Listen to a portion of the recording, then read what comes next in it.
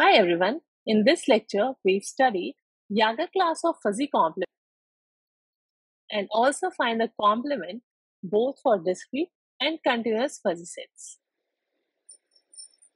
Let capital X be a set and let us take a fuzzy set A. Now, suppose this fuzzy set A at X takes the membership grade, say mu X, then Yager class of fuzzy complement is defined as, if we define it as A complement, mu A complement X as 1 minus mu AX whole to the power omega 1 upon omega. Now, this omega should be greater than 0, where omega should be greater than 0. So, this is how Yager class of fuzzy complement is defined. Now, let us check whether this Yager class of fuzzy complement satisfies the axiomatic skeleton of fuzzy complement or not. So, if you remember, the axioms, first we are checking the axiomatic skeleton. Axiom 1 says that it has to be monotonic, that is monotonically decreasing. So let the membership grades be in 0, 1, that is we are not taking in the lattice, and let complement of mu A x1, which we define as mu A complement x1, be greater than equal to mu A complement x2. Complement at x1 is greater than complement at x2. Now, how did you define the Yager class of complement function? We are writing this 1 minus whole to the power omega 1 by omega. It is greater than equal to 1 minus mu A x2. This is x1, x2 whole to the power omega, and this whole to the power 1 upon omega. So this will be same as saying 1 minus the membership grade at x1 to the power omega should be greater than equal to 1 minus membership grade at x2 whole to the power omega. So we can say that mu A x1 is less than equal to mu A x2. Or we can say this is the power omega, or we can say mu A x1 is less than equal to membership grade at x2. So this means that first axiom, which was monotonically decreasing, is satisfied. If we go to axiom number 2, let us check axiom number 2. Axiom number 2 talks about the boundary condition. So if membership grade of x is 0, then its complement should be 1. Then let us check mu A complement x, which is equal to, let us write 1 minus mu AX whole to the power omega and to the power 1 upon omega. Since mu x is equal to 0, this is coming out to be 1. Okay, other way around. Or we can say second boundary condition. So axiom 2 was boundary condition. We had already discussed it last 2 lectures. If membership grade is equal to 1, then let us see the complement membership grade. What is the membership grade of the complement? So mu A x whole to the power omega to the power 1 upon omega. Since this is equal to 1, so this will come out to be 0. And yes, complement of 0 is coming out to be 1 and complement of 1 is coming out to be 0. So this means that it satisfies the axiomatic conditions. So once it satisfies the axiomatic condition, we can say that yes, Yager class of function or this function defines a complement of fuzzy sets. It is a fuzzy complement. Now there are few additional conditions which we had discussed in previous lectures, and these additional conditions are next to axioms. Second is axiom number 3, which is continuity. So we can see that this is continuous. So if you want to check it in this way, students, check this function 1 minus x to the power omega whole to the power 1 upon omega, where x belongs to 0, 1. Is this function continuous? Check this function and you will find that this is a continuous function. Let us move on to our axiom number 4. Do remember that we are doing additional conditions. We had done the basic condition earlier. Basic conditions are the monotonically decreasing condition, and second is boundary condition. Additional conditions which might be required for some other reasons. The first one, continuity, is satisfied, and next move on to axiom 4, which talks about involutive property. Okay, so let us check whether it is involutive or not. So we know that mu ax is equal to mu ax whole to the power 1 by omega. I don't think there's a problem in this.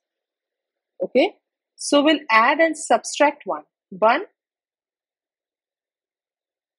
minus 1 plus same mu ax, added and subtracted 1, nothing else. Moving on further, so this is the 1 minus mu ax whole to the power omega, and this whole to the power 1 by omega. So I think this is also clear. Now, students, can you tell me what is this? What is this?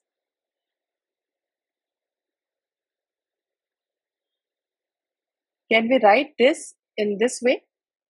1 minus mu ax whole to the power omega whole to the power omega, and then here 1 by omega, right, to the power omega. Can we write it in this way? Yes, we can write it in this way. So what will be this? We are writing this particular term in this way. So basically we can write it in this way. So what is this? This is mu a complement x and whole to the power omega, because this one was extra. So basically we are writing 1 minus this whole 1 to the power 1 by omega. Basically we are writing 1 minus this whole to the power 1 by omega. So what does this mean? It means that mu ax is this one.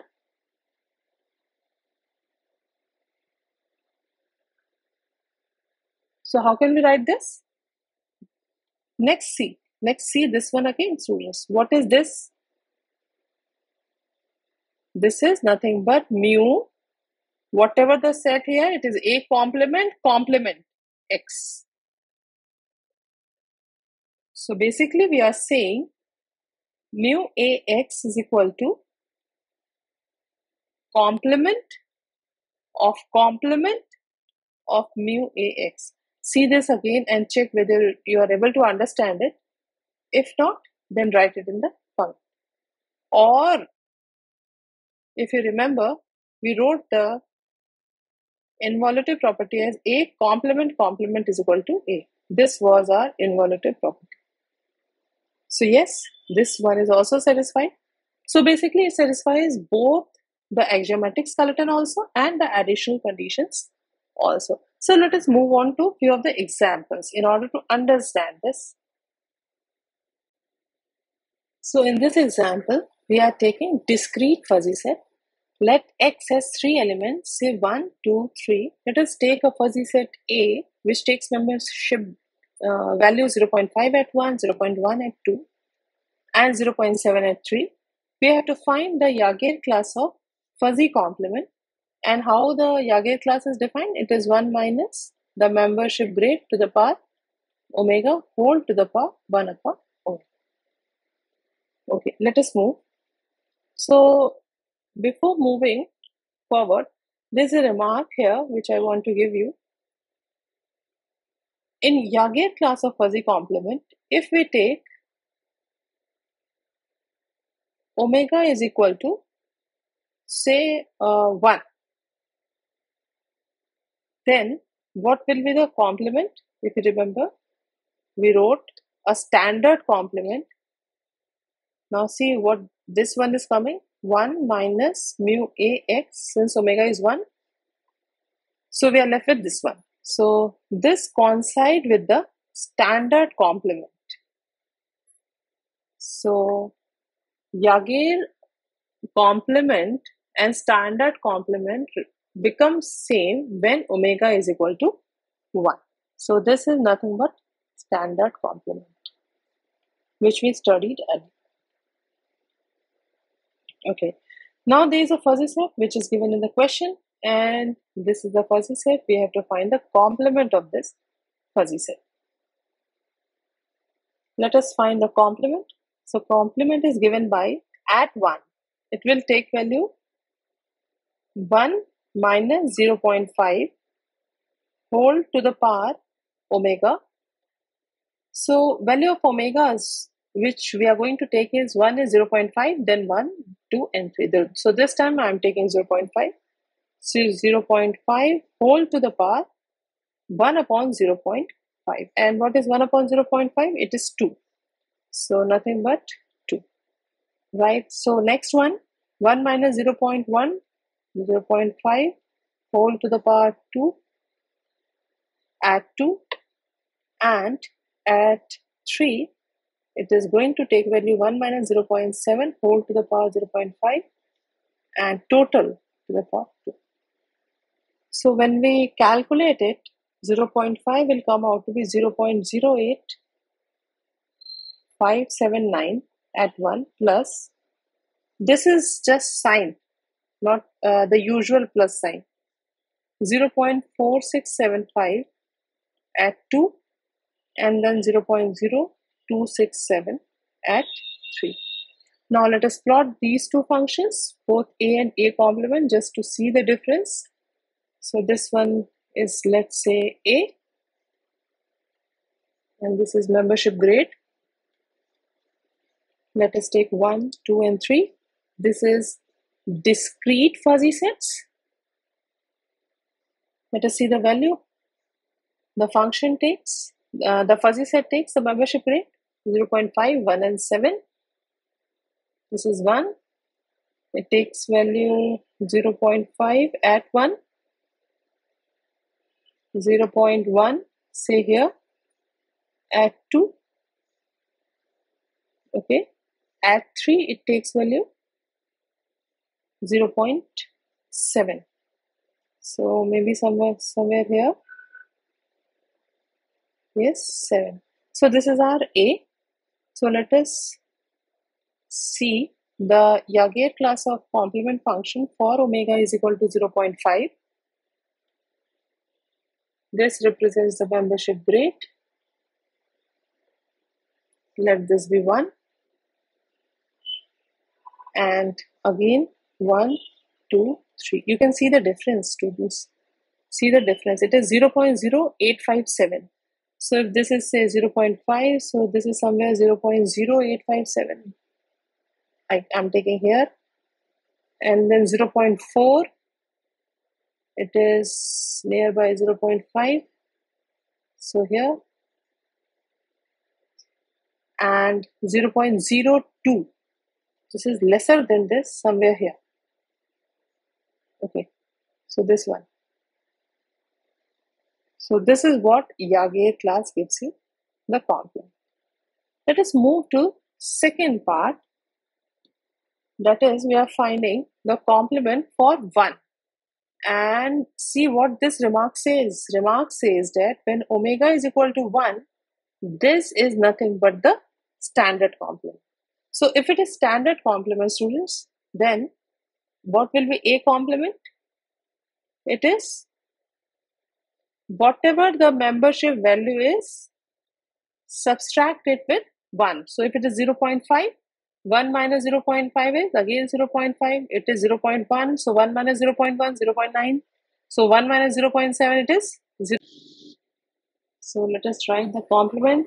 It is 1. 1 minus 0.5. Then add 2, it is 1 minus 0.1. Then at 3, it is 1 minus 0.7. So you can see the difference between Yager class of complement and our standard complement. Let us plot and see 1, 2, 3. And if this is 1, at 1 it is taking value 0.5. So maybe this one. At 2 it is taking value 0.9. Here it is taking value 0.3. Here. So yes, now you can check the difference in complement of Yager and standard one. Similarly, students, this one was for omega is equal to 1. This complement was for omega is equal to 1. This complement was for omega is equal to 0.5. So we had calculated for 0.5 and 1. Now this is homework for you to calculate for 2 and 3 similarly. So calculate for omega is equal to 2 and 3 similarly as we did for 0.5 and 1. So on calculation, for omega is equal to 1, we'll get the graph like this. Okay. For omega is equal to 0.5, is omega is lesser than 1. So graph will be more like this. Let me correct it once more. It will be more like this. If it is, say, 2, it will be like this. At 3,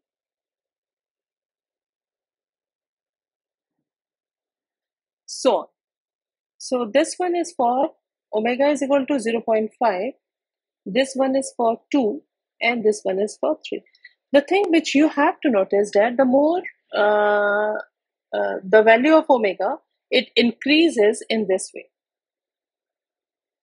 So let us move to another example. And this one is our continuous fuzzy set. Let us consider a triangular fuzzy set 2, 3, 4. So we'll draw the triangular fuzzy set.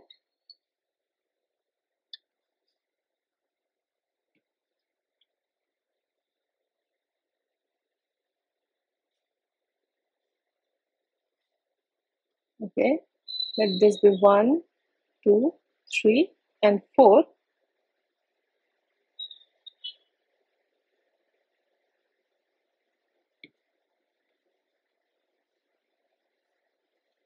So this is this. And this one is the largest membership value, that is 1. And this represents the membership grades or values.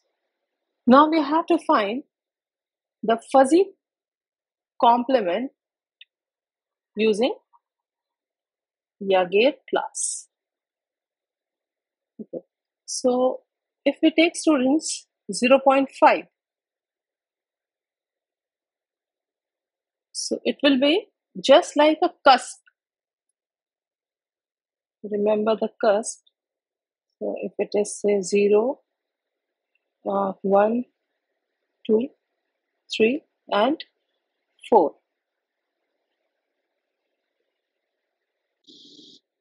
So this one was our A.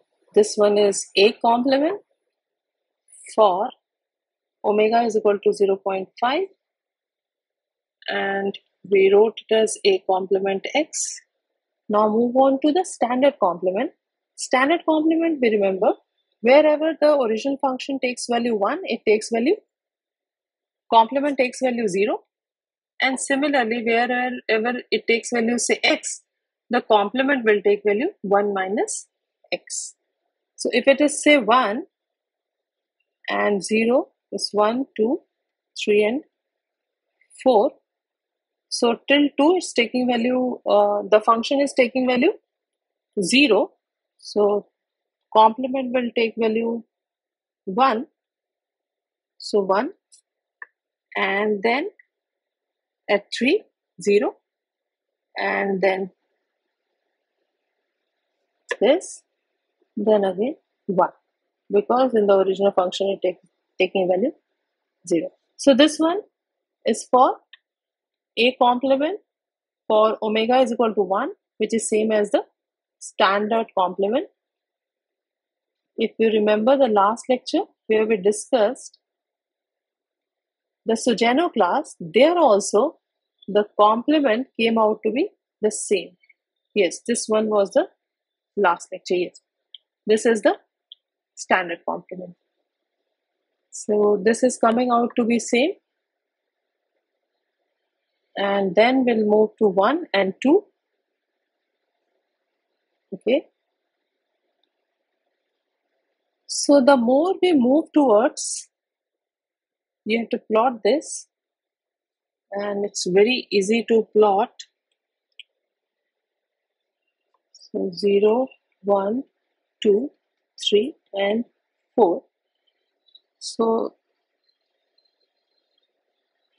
it will come out to be, so if this is 1, the membership grade is 1, and then it will be just like this something, and then this. You will get the exact graph the moment you plot it. So this is for omega is equal to 2. Similarly, if we take for omega is equal to 3, omega is equal to 3 is basically we are plotting mu A complement x is 1 minus mu A x whole to the power 3 whole to the power 1 by 3. So basically you can say you are plotting y is equal to 1 minus x q whole to the power 1 by 3. So plot this graph and see how it behaves.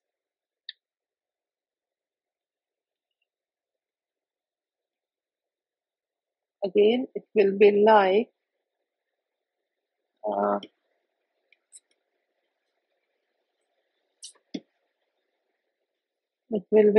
this, and then 1. This is our value 1. Okay. So students, we found the value for 0.5, which is 1 minus mu ax whole to the power 0.5 to the power 1 upon 0.5 for omega is equal to 1, which is nothing but same as standard complement for omega is equal to 2, which is 1 minus mu ax to the power 2 whole to the power 1 by 2, and for omega is equal to 3, which is nothing but 1 minus mu x whole to the power 3 and 1 by 3. Okay, so this is all from my side for Yager class of complement function. In the next lecture, we are again discussing the complements only, some different type of complements.